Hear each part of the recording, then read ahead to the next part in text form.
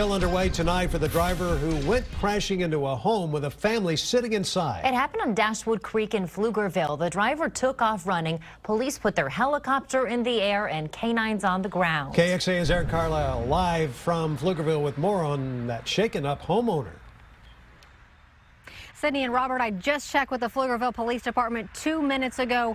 They still have not located the driver who did all of this. Also, the homeowner and some friends are still out here. They've got the drills out. They are boarding up this gaping hole in the side of his home.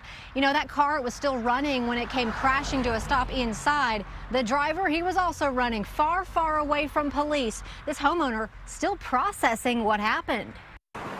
We're in shock. David Westman is still shaking. Words cannot explain. I didn't know if it was a home invasion or a burglary. He couldn't believe his eyes. All of a sudden, there's a car in the house. He saw it come crashing into the dining room while he and his mother were feet away in the kitchen. She's 83 and she's very, very shaken, but she's at a neighbor's house currently. Our own photojournalist. Oh my goodness gracious. Shocked at his first glimpse of the damage. David's lived here about 30 years and says he's seen plenty of fences that have been taken out by cars. But never seen one hit a house before. At first I had a panic attack, but we sat in the ambulance for a while and now I'm better.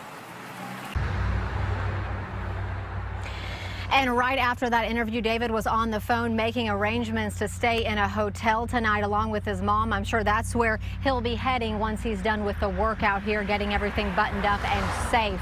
We'll keep you posted on whether or not police are able to find the driver. Back to you. And Pflugerville.